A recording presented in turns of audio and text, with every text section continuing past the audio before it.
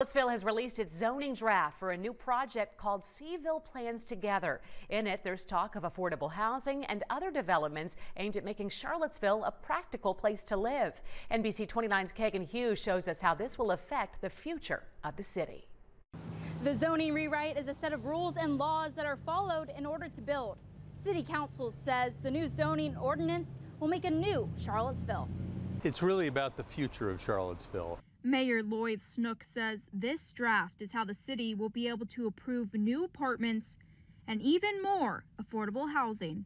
How can we build more housing without changing the character of Charlottesville? We want Charlottesville still to be a small city. We don't want it to become New York or even Richmond. Councilor Michael Payne says this draft is a good start, but there are still areas that need to be adjusted. But I think there's still more work to be done to ensure that we're not inadvertently creating gentrification and displacement pressures in some areas of the city.